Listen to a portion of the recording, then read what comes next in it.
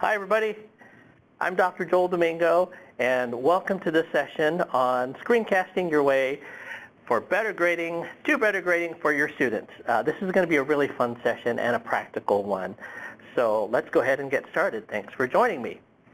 You see on your screen an image. That's what I look like, and yeah, this is me. I'm going to save bandwidth so I don't distract you, I'm going to turn off my video and we could focus on the content. So, all right, I am Associate Professor and head up the Doctor of Education in Leadership program here at CityU.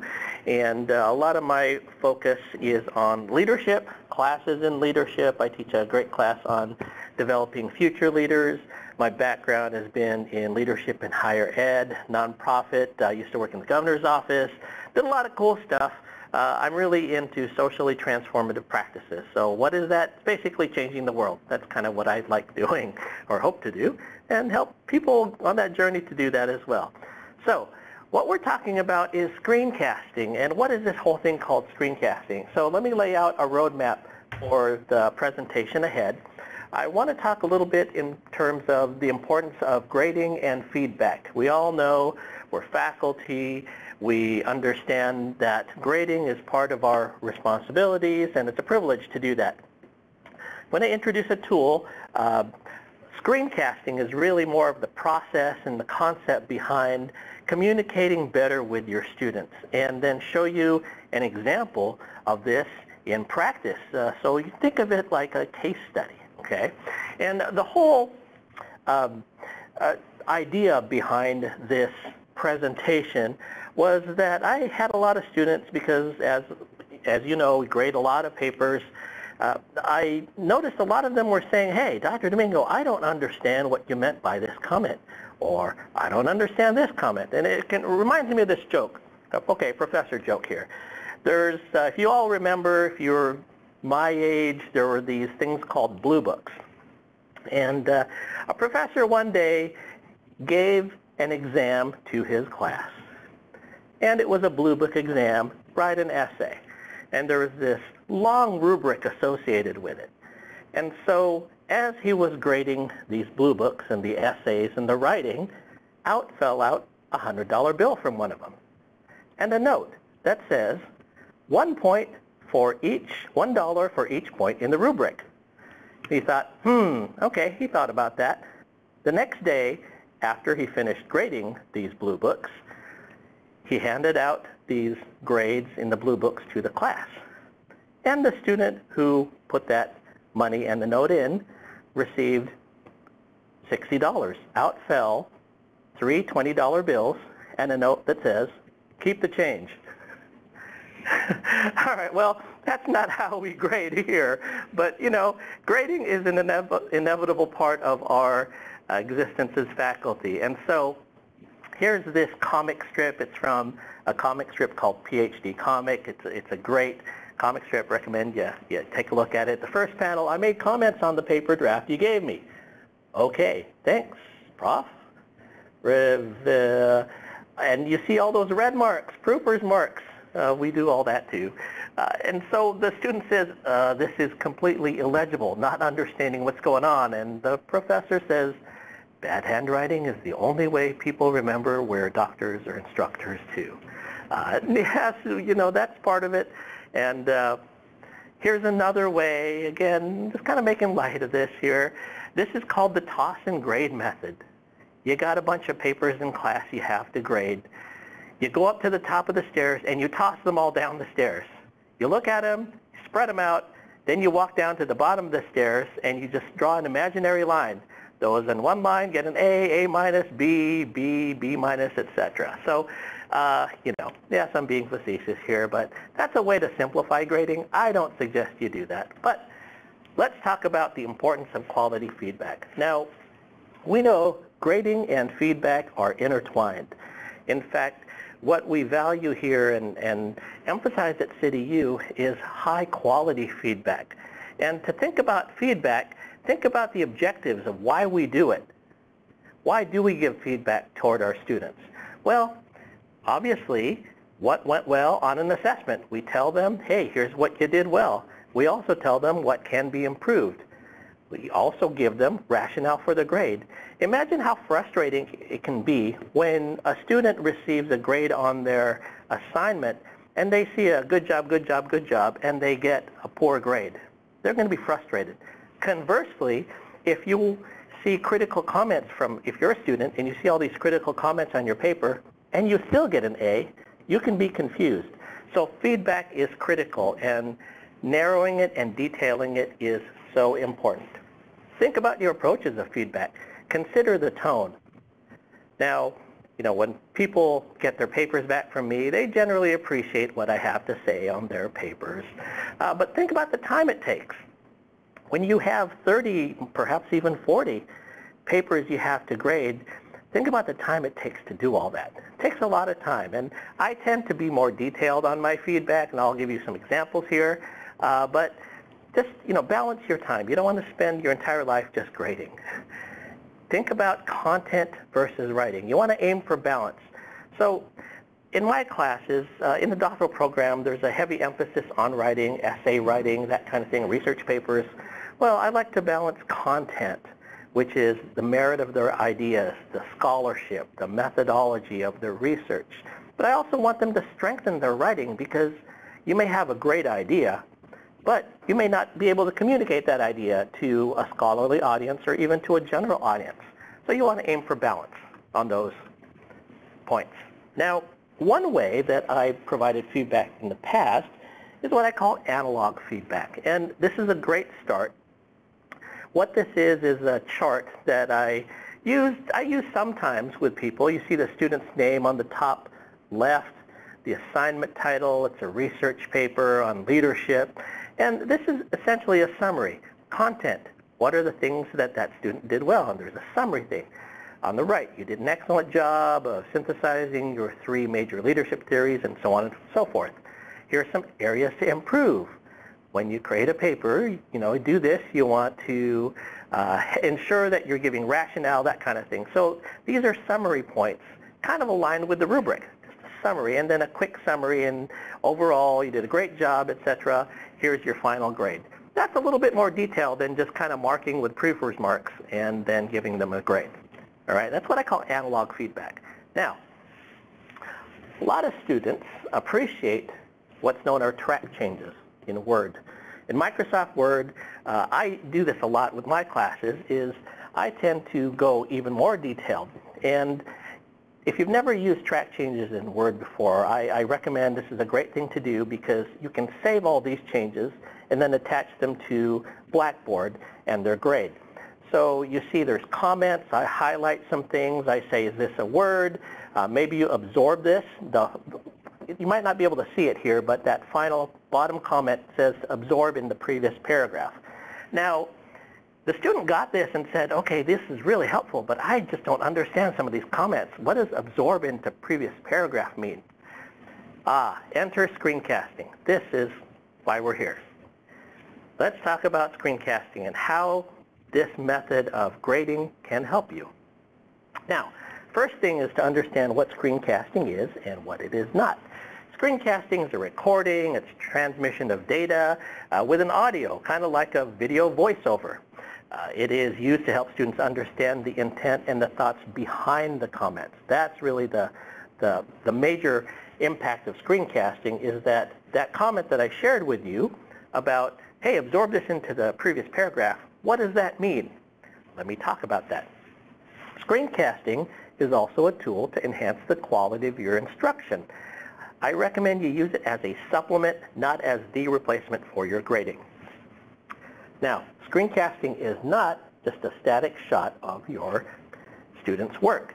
It's not just a thing that just says, hey, return this, great, here's the shot, here's an email of the work. You want to explain a little bit more. Screencasting is also not a lecture. So a lecture is kind of like, talking to you, talking to the camera, if you're doing a video, because the subject is the work. The paper is the focus. Screencasting is not podcasting, which is primarily an audio mode. Okay? Now, there's a lot of options when it comes to software and applications. I've listed a few. There's literally hundreds of them. Jing, ScreenFlow, Camtasia, Cam Studio, Screencast-O-Matic. These are all various types of screencast applications to use. Now, you can choose any one you want, but I encourage you to think of some things like licenses and considerations. Okay? You want to think of issues like licensing, meaning are they really free when they say they're free, or are they, free for the first X minutes and then paid after that? You also want to consider whichever screencast software you use, the support. Are they easy to learn? Is it usable? And does CityU, our institution, support them? Here are some things along those lines. Proprietary screencast applications are usually paid. These have lots of features. These are applications like Adobe Captivate. Great tool. I've used it a little bit, and I said, wow, some incredible features on here. However, it's paid. There's other types that are called free and open source screencasting applications. They're just that. They're free. But they have more of a learning curve, and they have so much customization that, the same application can be different from user to user. Cam Studio is an example of that. The happy middle, that I call it, is the freemium software. Many of them have a lot of features. They're easy to use, but have time limits. For example, on the free version, Screencast-O-Matic is one that you can record up to 15 minutes for free. And there's some other features beyond that, but if you go over 15 minutes, well, you got to pay, and it's nominal. It's like, $2 a month or something. Now, there's web-based ones, but do you install them? Do you have to learn some other technicalities on there? Do you need robust web software? I mean, all those things.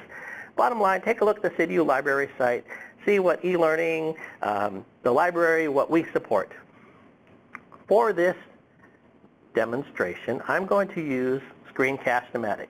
Now, disclaimer, I don't work for Screencast-O-Matic, and they're not paying me, but I've just used it enough that I'm really happy with it.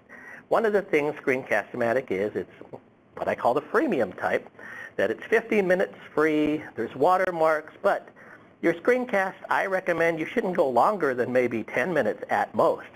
It's easy to learn, it can store, you can edit, you can pause it, restart it, meaning that you can pause if you want to take a break and then pick up right where you left off. It's also known as a WYSIWYG, that's an old tech term. What you see is what you get. So what you see on the screen is what the students will see. There are some other advanced features on here, like captioning. You can do green screening, which means you could record it on a neutral background and pretend you're in Hawaii if you want to see that kind of thing, But there's also great tutorials, okay? Captioning, all that stuff. A lot of cool features on Screencast-O-Matic. CityU does support it. There's a page in the library to help you get started on that. Now, let me walk you through. These are screenshots. I don't have the actual screen, video for you on this, but let me give you an example of what and how I've used Screencast-O-Matic. This is a student's paper. In fact, this is a dissertation dissemination strategy. Like before, I did track changes in Word, which I normally do, and so there's a lot of comments on the right side. There's highlights, there's words that are crossed out, that kind of thing. So typical grading stuff. When I use Screencast-O-Matic, what you'd do is you'd open up the window. Once you download the application on your computer, you just hit record a screencast. It will open up this little window, and most are like this. Notice the black and white lines around the screen. This is important because anything within the black and white lines are going to be recorded. There's different settings where you can overlay a picture, yourself, you can talk about a video of yourself and put it in there, in the image, in the frame. The nice thing about this too, and many screencast applications do this, is that you can move the size of the frame. In other words, you can make it bigger, smaller, whatever, that kind of thing. All right? So that's what happens. You choose the size of the frame. That's usually the first thing you do in a screencast. Now, I recommend that if you're going to choose the size of the frame, only choose what you're going to focus on. In other words, you don't want to focus on the toolbar. You don't need to capture that. People know what the toolbar looks like. You don't need to capture the bottom of the screen. So I recommend try to capture just the paper itself. Keeps everything focused. Now, you hit start and there's a countdown, 3, 2, 1, and go. You start recording. All right, you start recording. And so when you start recording, you just talk. Try to think of yourself as sitting right next to the student and walking through your paper. So explaining what did I mean by when I said, great idea, or elaborate more. So I would walk through this student's paper and say, when you said this, what I mean and what I expect is that you should be elaborating more on the research and talking about that. So when they see the comment, it's like, oh, I understand. Using this example, and this is a real-life example, I did this for a student and it changed the way that she saw grading. And from then on out, she finally understood, now I know what you mean by saying elaborate more. So it speeds up the process overall, and it's a better tool for communication. Now, once you've recorded the screencast, one of the things you should do is edit and enhance it as you need. Now, you don't have to do this. I haven't done it, but you could add music to the screencast. You can have background, stuff going on. Trim the clip. Only trim what you need. Okay? You can save it and upload it to a format like an MP4, YouTube, Vimeo. One of the things I suggest if you're going to record the screencast, and Screencast-O-Matic does this, it automatically saves to a file called an MP4 file. Now, that MP4 file you can actually attach on Blackboard when you grade. That is a great tool to say, hey, here's how I graded, but here's the screencast explaining how I got to that conclusion. Then you share it with the student. Direct email, but better yet, attach it to the Blackboard grade as a file. They'll appreciate it. When they see it, they can play it. This is straight from the MP4 file, straight from Screencast-O-Matic. Many times screencast applications, you can hover your cursor over it.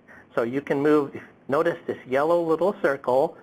On this video, if I were to play it, I can't hear now, but if I were to play it, I would just be walking through the paper, page by page or item by item, and just say, here's what you did great here. I highlighted this. Pay attention to this. Don't use this word, that kind of thing. And most of the time, it takes less than 5 minutes just to walk through. That simple extra 5 minutes can make a world of difference down the road. All right, here's some final tips. Whichever screencast software you use, here's what I recommend. You should use headphones or a microphone for the best quality. Try to do your screencasting in a quiet room. Don't do it by the freeway. Don't be outside. Try to limit those noise distractions.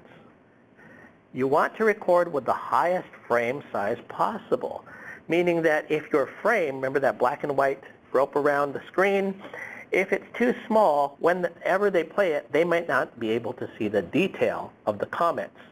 What I would do is I would zoom in on the Word document, maybe to 150%, and just make the frame big enough to see those comments. Again, this is related. Don't capture the entire screen or the toolbars. Just view what is needed to communicate the grading. Keep screencasts short. Especially if you're starting out with screencasting, one of the things you want to do, and I've seen this a lot with instructors, are so eager to, this is such a cool tool, I want to do this. They record a 30-minute screencast, and by then the students are confused. Start with something low stakes, meaning that maybe start with a page and just say, hey, I'm trying this screencasting software out. Let me know if this helps you. Every time I've tried it and introduced it to a student, they've said, this is pretty cool. I'd like to try it again. So, take small steps, baby steps, if you will. The other thing, talk as you would naturally. Pretend the student is right next to you and you're going over the paper step by step. Finally, one of the most important, and probably the most important thing, is slow down. Enunciate and be deliberate. What people tend to do, what faculty tend to do, is that they have all this screencast software and they want to keep it short, but they go over really fast and they talk all these things about the student, and then they talk about how they need to write better, they need to do this, they need to do this on the research, they need to format better. And so when you're watching it, the student can just be sort of overwhelmed. It'd be better just to take small chunks, encourage the student. again, pretend the student is sitting right next to you and you're guiding them, you're encouraging them, you are explaining how you got to that grade. So those are some tips that I've found. Wanted to open up at this point to, if you have questions, as Admiral Akbar from Star Wars would say, it's a wrap or it's a trap. Thank you for listening. I want to open it up to questions at this time. If anybody from the audience has questions, please feel free to ask them here on the chat bar. Okay. Gail, thanks for your question, Gail. Are there privacy issues when saving to YouTube? Yes. Should a streaming link be used instead of making the student download an MP4 file? So one of the things, yes, privacy issues. If you are going to put it to YouTube, you want to make sure it's either unlisted or private. Okay, that's a big thing. Make sure that if you are a YouTube user, make sure it's private or unlisted so no one can find that except the student or whoever has the link. Now, to avoid that altogether, use just an MP4 file that's an attachment. You can attach that file to a Blackboard grade. So sometimes you want to attach the file, the graded paper, if you will, to the rubric, the grading rubric in Blackboard. You can also attach an MP4 file. It's as simple as that. Therefore, it just stays in Blackboard and doesn't have to proliferate. And again, if it does, that's them proliferating it out to the world. But you've done your due diligence. Gail, I hope that answers your question. You're welcome. Thanks for asking that. All right, any more questions? I wanted to open it up to the audience. A great audience tonight. Also want to thank my studio assistants, Arlene and Whitney, here in the studio today, who are doing the stuff behind the scenes to make this a great presentation. Hello. Hello. So I'll just say a few more. Just one more thing is screencasting is one of these tools that I'm still learning to use. I've used it probably for about 1.5 years now, and it's been going pretty well. I don't use it every time. I use it strategically. I've used it a lot in dissertations especially. Students love this. It helps as opposed to typing out a long explanation of what you meant in that email. It's cut a lot of time out in terms of just saving time. Students like it. It's also a more personalized approach, I think. Sometimes when you teach online, especially when you teach online, things can get removed. You don't feel you're a part of that. Having a screencast there, and if you want, you can even attach a small video of yourself doing the screencast, walking through. People feel that connection, and believe me, it does make a huge difference to the student experience, and that's what we're all after here at CityU. So if there are no more questions, what I'm going to do is end this, cue the music, and thank you so much for coming to this presentation. I hope you have enjoyed this. There will be a survey link coming out soon. Please review that with all fives. No. Please review that. Give me anything. Hey, keep the conversation going, all right? Share with each other, and as Ron Burgundy would say, you stay classy, San Diego. Have a good night. And enjoy the next break till the next session.